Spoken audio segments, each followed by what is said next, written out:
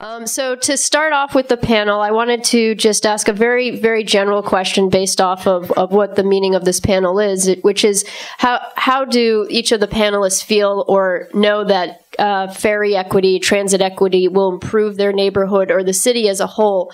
And specifically the question around neighborhood is for Cheryl, and I apologize, I did realize you're from the Bronx, which is extremely important, and the Bronx essentially needs ferry service the most as it relates to transit equity. But I will start on my right unless somebody else wants to start before Hannah. Okay. So in terms of, okay, that's my print. So transit equity is clearly a very important and complicated issue for the city, particularly at this point in time.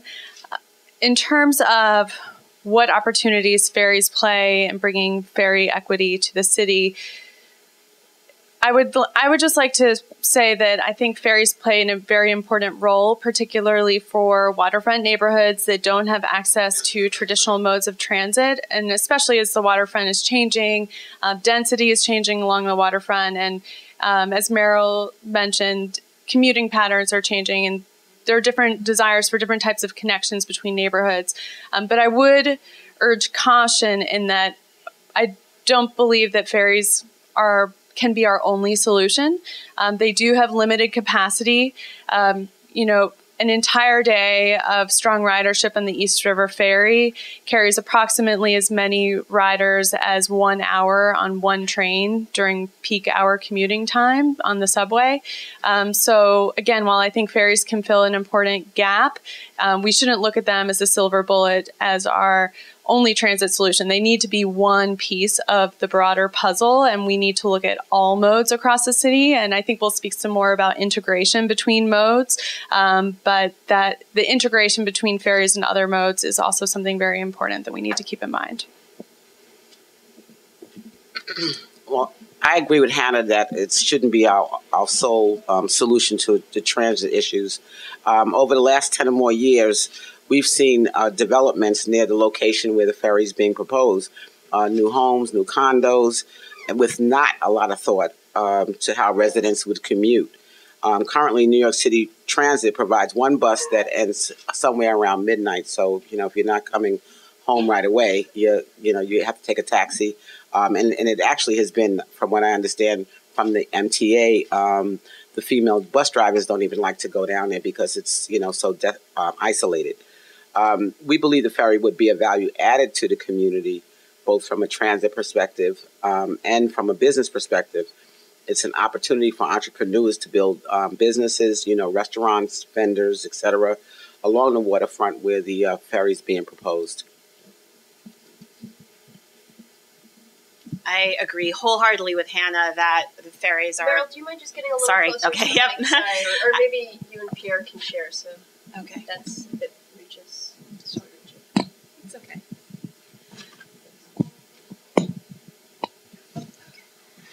How's this? Is this okay? Okay, thank you. First of all, I want to say that I agree wholeheartedly with Hannah that ferries cannot be the only answer to expanding the transportation system in New York City. However, given the incredible growth particularly along the Brooklyn-Queens waterfront recently, I think it's a critical piece. So I think we agree wholeheartedly on that. Just to give you a few numbers, just while we're talking about this, the outer boroughs have accounted for 88% of the city's private sector job growth since 2000. 70% of that has happened in Brooklyn and Queens. And that's been driven by a large part by the waterfront and activity at the Brooklyn Navy Yard, the Industry City coming online soon. That will be another hotbed of job growth. And then in addition, 75% of the city's population has been in the outer boroughs since 2000. So we have a lot happening out there, and more and more people are commuting between jobs in Brooklyn and Queens and the Bronx and Brooklyn and Queens, and not everyone is coming into Manhattan as it was when the transit system was first designed. So I think, again, to Hannah's point, I think we have to look at the entire transit system and look at these commuting patterns and figure out where the holes are. You're all familiar, Brooklyn and Queens are connected by just the G train. I have lived on the G train for many years, and I know it gets you where you need to go if you're going in between, but not necessarily on the weekends. And there's always service interruptions. So to have another option through the Waterfront, would be amazing for the people who live there, the people who are commuting between Brooklyn and Queens, and then also these new areas of job growth that we're going to see coming online in the next few years. We've also, at the partnership, we've heard, so the Brooklyn Navy Yard was a tremendous success. I think I saw Andrew Kimball walk in. So over the last few years, but we've also heard at the partnership, we heard from many of our members saying that they were concerned about the lack of transit at the Brooklyn Navy Yard. And so we're not first in line to invest because they were concerned that they would not be able to get their workers to the Navy Yard easily. And so again, as these new areas like Industry City and other developments come on board, we need to be thinking about that because companies are going to be looking at the transit to make sure that they can get their workers there easily, and as well as connecting to the surrounding neighborhoods. Okay, thank you. And I also agree entirely with Hannah. And but one thing that I'd like to maybe mention is that when we're talking about what ferries can do in terms of serving people who live on the waterfront, I think there's maybe a distinction between areas that have seen tremendous growth that are quite near the central business district in New York. And those places, I think, we can show that they have benefited in significant ways from ferry service. And ferries have generated high ridership there. Some other areas that would ideally have ferry ridership are going to be a little bit of a harder equation to solve because the operating costs are going to be high, and the ridership is not necessarily going to be as high as some of these other places.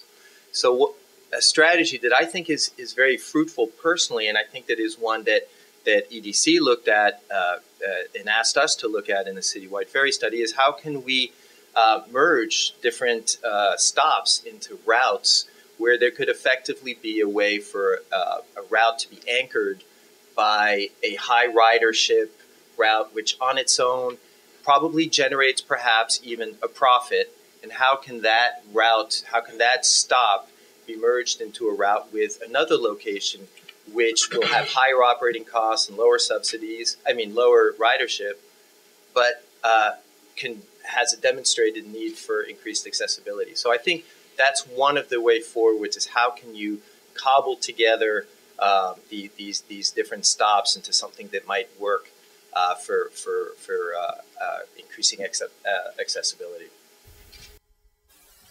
Great, thank you. So just to summarize very quickly, we recognize that there's a limitation on the capacity of boats. So here we're on a boat, and there's probably, I think this is a 800, 600 capacity boat. So you can only put so many people on these boats. Once you get to that capacity level, it becomes an issue because then you have people waiting on your dock. We also have the recognition that there's been a lot of land use values that have changed in the recent era in New York City. And when I had heard Bill Braxton speaking recently, that was looking to that there was additional or less crime in New York City, and housing values have increased greatly because New York City has become a more desirable place to live for various reasons. And also the New York City has been looking at upzoning and on the waterfront. So changing it from manufacturing zoning going into residential and commercial. And there hasn't been a lot of thought into what surrounds those types of changes. And also Merrill is now recognizing that people aren't just going from, and thank you for correcting us, that people aren't just going from, say, Bronx to Manhattan, but people are actually going from Bronx to Brooklyn. And how do we look at the 5 boroughs and I caution New York Harbor in a holistic way? So recognizing what people's travel patterns are. And then finally, Philip is saying, well, how do we make sure that ferries are working for us? How are we looking to cobble together everything that we have already and further integrate those services? And in that, as part of that, one of the things that I look at as a ferry operator is what are the upland amenities. The New York waterfront can be extremely harsh, as we all felt today. That's very windy, but it's especially windy here on the waterfront. It's especially cold during the winter months. When we're running the East River Ferry Service, New York Water Taxi, piloted it before New York Waterway. Unfortunately, my staff would get mugged on a regular basis just walking from East 34th Street. And that's because there's a criminal element due to the isolation of the waterfront. And so I wanted to ask the panelists what their thoughts were on those real nitty-gritty infrastructure costs and looking to creating upland amenities as it relates to making the passengers feel comfortable. Thanks. So for the East River Ferry, the pilot service has been running now for almost 3 years. In June, it will be the conclusion of the 3-year pilot.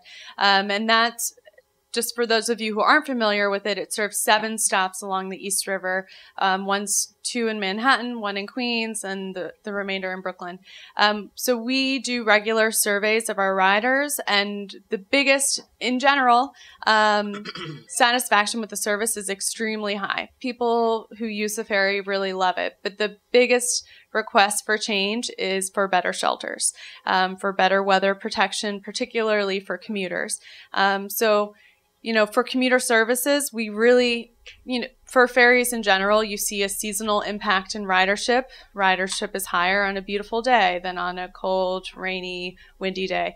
But we do see a lot of value in improvement in shelters, and we have actually started to do some additional research looking at services to New Jersey, which have very different levels of shelters on the Jersey side, to see if the ridership changes really vary significantly depending on what type of shelters the services have. So that's something we're looking into.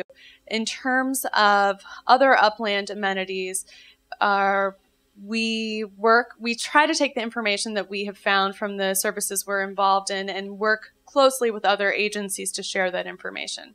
So we work closely with city planning, with parks, and our most recent initiative was actually a zoning text amendment for Community District 1 in Brooklyn. So now for any ferries entering into a residential zone in Community District 1 in Brooklyn, we have increased the capacity of boats that can serve those areas, but we have also created a requirement for trash receptacles for proper queuing areas so that you can maintain a distinction between people waiting for a ferry and those who want access to the waterfront walkways. We have a requirement for bike racks. Although shelters are not a requirement, they're certainly desirable, and we have a standard shelter design that we worked with city planning to develop that we're hoping to use going forward.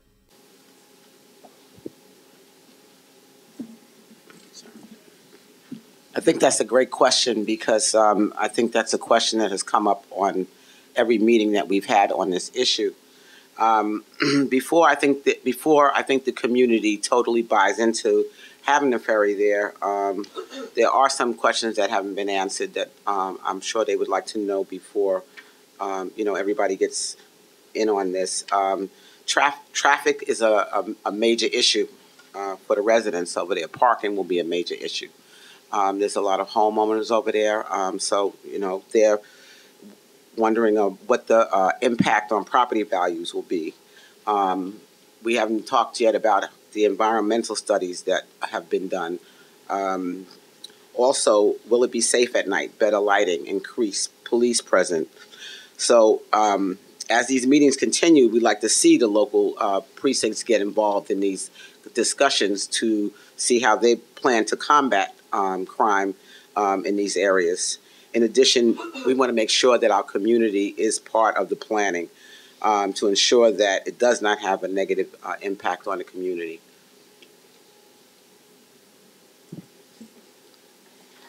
From the partnerships perspective, the one thing we'd love to see, and I know it's pie in the sky at this point would be integration with the MTA system entirely so that the Metro cards can be used on the ferries. Because this is something that we hear about regularly from our members who use the ferries and also members who are looking to locate in areas where use of the ferries would be possible by their employees. It just adds another layer of inefficiency for their employees and just another barrier to getting more people on the ferries. I think in terms of so I lived in Red Hook until just a few months ago, and I used the ferry all the time that IKEA and the water taxi, New York water taxi, have in line. I always wish it started early in the morning though, so I could actually use it to commute to work as opposed to just coming home. But we'll take what we can get. So, but and the connection on the other side, you can easily walk to a bus, but in some cases that's not true. In some of the other stops, you can't easily get to a subway station or a bus stop without walking more than a few minutes, and that's going to again put a barrier in place for a lot of people who are not going to use the ferry system. So the more that we can look at this system as a whole and really figure out what connections need to be made upland, I think will be critical to any expansion of use. I don't have that much to add to what's been said already, other than just to say from the perspective of having a sustainable service, it's always good to try to iron out the seasonality peaks. And as Hannah says, I think you're always going to lose leisure trips in winter months. But I think that what you see is on services such as the Sea Bus in Vancouver or the Staten Island Ferry here, is that seasonality is not nearly as pronounced, and that really has a lot to do with the fact that people use it on a more consistent basis for a journey to work. And even though you can adjust ferry schedules fairly flexibly, I mean, it's still having not losing that journey to work component during the winter months quite as much is something that's got to work out favorably for the financial sustainability of the service. Wonderful. So we've heard some really excellent ideas about including police precincts in local areas, looking to really fortify the upland shelters, thinking about the lighting, and also thinking about how to ensure that there's good connection service from those ferry routes. So this question is, in New York City, all but one ferry route is operated by private ferry operators. There is very little equality among ferry routes and how operators benefit from operating in capital subsidies. As an example, New York Waterway pays for its own buses for Manhattan Connection, both on the Hudson side and also on the East River side. Opposed to the Staten Island Ferry, which we've already mentioned, has a 100% subsidy and is very well served by upland connections. And Philippe, I'd love to hear your thoughts first as an economist looking at the New York City region and the economy and the economics of this. How do you envision New York City taking a more active role in creating additional transit equity in neighborhoods with these types of diversity and also distinctions between the routes and the ferry operators? Right. I mean, I think that's a very, very important question. I mentioned already the idea of trying to, in some way, optimize routes so that you're effectively trying to do some cross-subsidization of different stops. I'm going to say that one area that personally to me I think looks promising, and it's one that plays a significant role in other forms of transit, such as subways or commuter rail, and that is to think about, and this is not something that necessarily the city would be the actor, but it's just generally how can one try to generate some resources towards passenger ferry service. One of the things that you consistently see in transit is that transit creates value for people, and then that value for users, whether they use it or not, in the sense that then that value is often is usually capitalized, is the economic term, into real estate property value. So in other forms of transit, and we've seen it here in New York, with the extension of the 7 line, certainly, people have been looking for a long time at how can one try to capture that value that is created by what is often a publicly subsidized service, and that value becomes captured is part of real estate value. So how can one try to get this value that's generated somehow routed into a resource to operate ferries? And that is, I think, a challenging area, but I think it's one that, to me, seems like the one that holds right now the most promise in terms of a way to increase the resources that are available for passenger ferries. Great. Does Meryl, Hannah, Cheryl, do you guys want to respond to this question, or? I would just add that I think that there's a unique opportunity with Mayor de Blasio's call for 200,000 units of affordable housing as part of his policy platform, because we're talking about getting people from where they live to where they work. I know there's also a tourism element, but from the sustainability of the city's economy, that's what we're talking about here. So is there a way, when we're looking at where those affordable housing units are going to go, we should also be looking at the transit options that are available to where those buildings are? Because otherwise those units will not gain the value that Pierre is talking about here without those transit connections. And then we'll end up with islands of housing that won't be well connected to their communities, or most importantly, to the job centers. So I think it's a really important piece, and this is a unique opportunity at this time with this new administration to look at that. Yes, could I just add to that? Absolutely, it's something that you're absolutely right, Meryl. I think that I shouldn't say that it's an automatic effect, and really you could very easily, and there have been many examples of this, have an ill-conceived transit service that generates little to no ridership, which means it's not really generating value or benefit to people.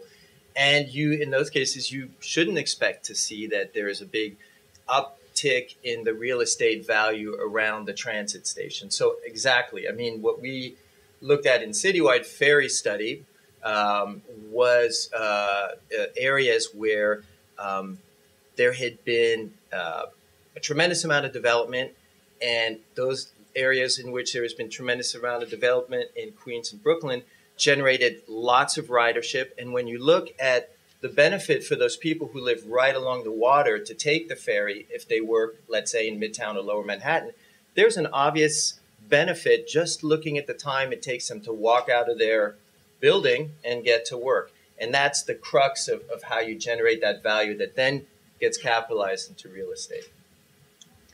Great. So I want to, and I think somebody actually wrote this question much more eloquently than I had in my notes to you all, but what factors will be considered when analyzing future viability for routes that are currently in the pilot period? And to me, that question is, where do we think current routes will be, and where do we think demographics and the constituents or passengers will be going from and moving to? And if the panel can just talk about location. Yeah. So I've worked very closely with Pierre on this in our recent study, trying to identify where residential development is happening, what new job centers are forming that are near the waterfront, and looking at commuting patterns across the city. And I know that outside of the realm of ferries, EDC is also looking very closely at commuting patterns around the city. In terms of determining what routes are viable and what makes a viable route.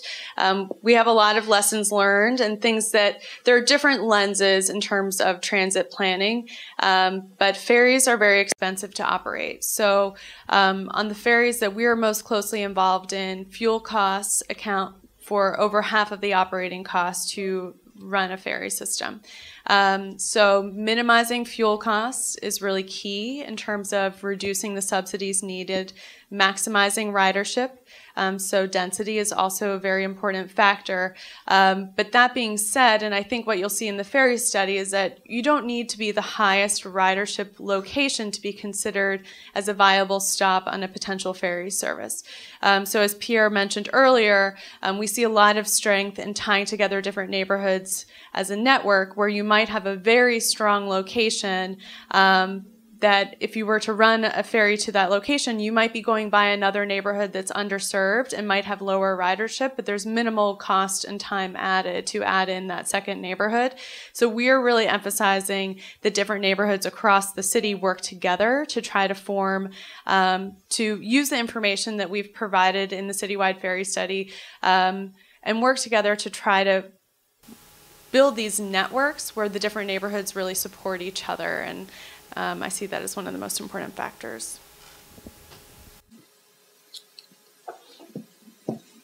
So I'm here to support Soundview. So, you know, we support EDC's paper on the demographics, and we believe that we are a perfect place to have the ferry because we have a number of professionals who do work in Manhattan. And we also think that people will be using it on the weekends. So, you know, for us, I think Soundview would be a great location. Also, going further, we would like to see it go to LaGuardia Airport. We're minutes away from LaGuardia Airport. It'd be a great mode of transportation for people who really don't want to spend $50, $60 to go across the bridge, you know, in a taxi. And when they can get to the LaGuardia Airport for whatever the amount is, $4 to $6. They really haven't said yet, but that's what I think. I can throw out some stats for you because clearly research is in my title. But so Bronx, just to back up your point on the Bronx residents, nearly 40% of employed Bronx residents commute to Manhattan each day. That's about 200,000 total workers. And then an additional 43,000 employed Bronx residents commute to Brooklyn or Queens. So that's a fascinating number. I mean, I was surprised when I found out that it was so high. For the Bronx residents who are commuting to Brooklyn and Queens, their commute is on average over an hour, which you can imagine given the way that the transit system is currently set up. So I definitely think that looking at the Bronx to Manhattan and hopefully connecting it with the Brooklyn and Queens routes as well would be a critical piece for helping these folks get to work faster and easier and opening up new job centers and new residential development. I'm just going to say in general, in terms of this question of you know, where is the ridership, what's a sustainable route? I mean, in general, one of the things that I'm really happy to see is that I would say since I've started doing ferry studies here in New York, what I've seen is just a big increase in an understanding of the markets and how these markets operate, and making ferries a little bit more closer to other forms of transit, which have been studied much more intensively than ferries.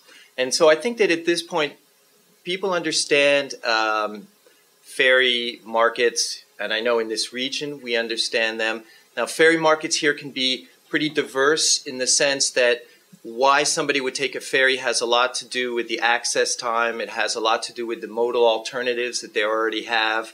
And these things interplay and are, I think, now easier to predict than they were. And the good thing about that is that then it means when you're doing ferry planning, I think that there's less of a chance to make a mistake and maybe put a lot of resources into a route that just won't work. And one of the things that I think we've learned, and I've learned from past experience, is that if you really have to be aware of a ferry might sound like a great idea for a community living on the water, but if there's an existing Metro North or whatever station that's right there, that's almost a sure sign that it's going to be a very hard sell for people to take a ferry. So there is a bunch of lessons learned.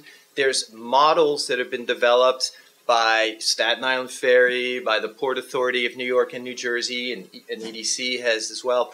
And I think that one of the good things is that these models are out there for people to use. And I think that ferry planning now can be much more informed and much less imprecise in the future. And I think that's going to be good in terms of optimizing the bang you get for your buck when you try to expand accessibility through ferries. So we have had a couple questions from the audience regarding Roosevelt Island and Hallett's Points or Queens West. Do you guys have any thoughts on that? So Roosevelt Island and Hallett's Point are included in the ferry study, and they were included together on one of our recommended routes. So Hallett's Point has a significant amount of planned development along the waterfront. That is a significant walk away from the subway, and that along that area, that subway line is quite crowded and approaching capacity. So we looked very closely at Hallett's Point. We included all residential development planned through 2018 in our study. So the upcoming developments there were considered. And Roosevelt Island, we also considered the developments coming online with Cornell, the new visitors that have been going to Roosevelt Island for the Four Freedoms Park. And they combined, again, we were trying to combine the strongest sites with sites with lower ridership, and through a lot of what you see in the ferry study, you see about 6 ultimate routes, but there was a lot of mixing and matching that went on. Those aren't the only routes that we considered. We tried putting together many different neighborhoods in the city, but we did come up with a route that had a relatively low subsidy that included Astoria, Roosevelt Island, Long Island City, and then traveling down further into Manhattan. So we've talked a little bit about the why, where, and now I want to talk, we've been receiving a couple questions around subsidies, specifically why is it that other forms of transit are heavily subsidized, and it seems that this is a new concept for the ferries in New York City and the New York Harbor. So I had asked specifically if the panel had any thoughts of where the subsidies could be coming from, and then also if there could be some lighter color given around why ferries are looked at slightly differently. Well, I do know for our area, Congressman Serrano has dedicated some funds towards this initiative, as well as one of our assemblymen, Crespo, who has allocated money for this fund. So they could be coming from some of our elected officials and other agencies within the city. In terms of resources for subsidy, I would say that we are all ears, and really the biggest challenge that we face in expansion of ferry service is access to operating funding. Capital funding is also very important, and most of the ferry infrastructure that you see here in New York has been supported by some level of government subsidy. So government subsidies are very, very involved in the infrastructure.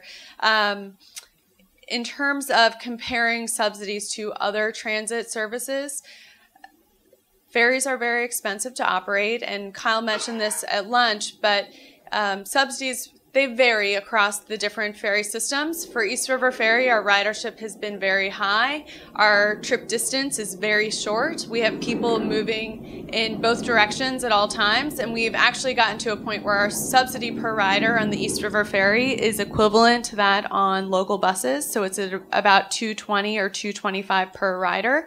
However, on routes that have large fuel costs, long distances, and riders moving in one direction with an empty boat going back to start over again, the subsidy is much higher.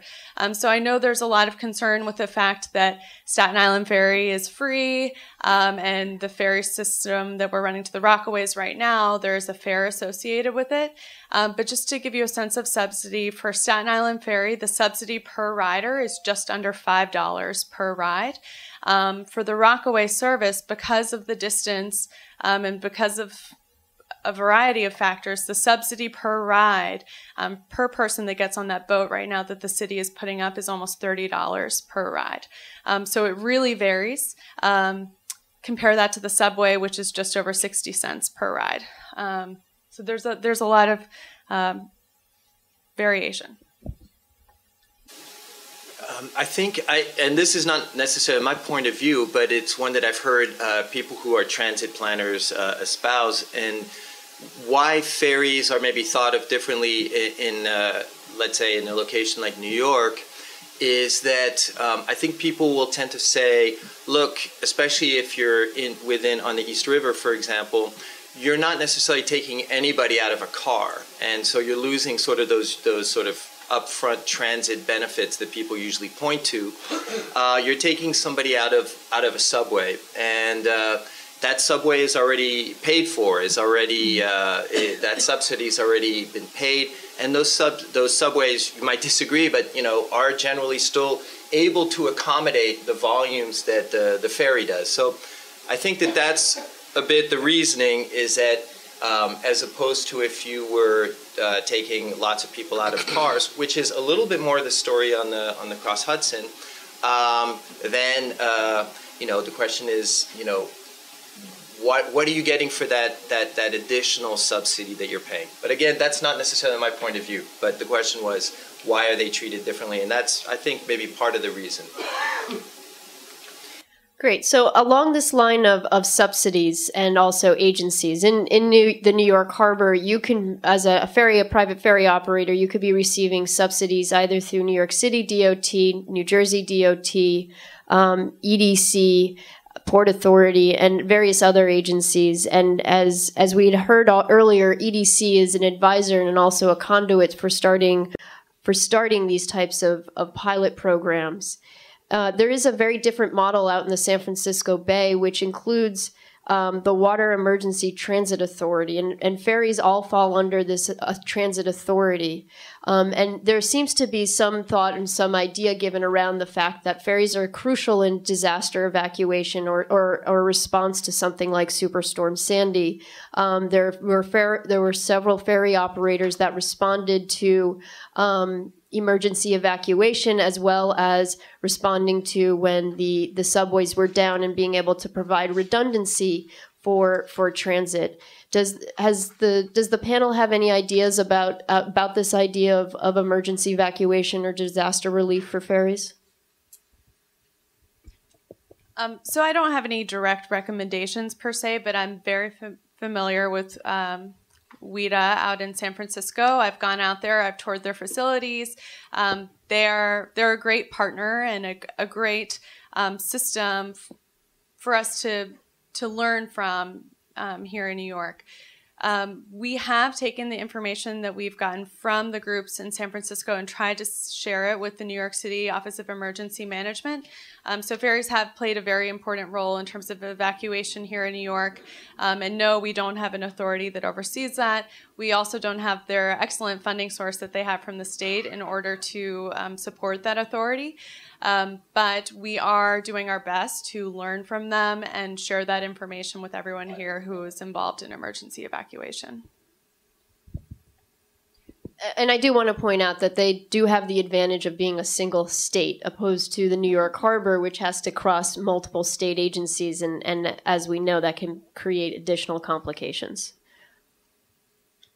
Great. So I've been getting a couple of questions about the Staten Island Ferry, and I'm a little resistant to ask this question given the last time I had talked about the Staten Island Ferry in public, and just given that perhaps having a free ferry service is not a prudent way for the city to be going forward, because it creates a standard or a precedent for ferry service to be free, and in addition, it creates this. If there's an opportunity that it could be somewhat paid for out of either a $3.50, I've also received a $5. Do you see any opportunity? Does the panel see any opportunity for charging for the Staten Island Ferry? And is that something that that any of the panelists have any thoughts about? Well, Jim DeSimone is here, so I don't know what I should.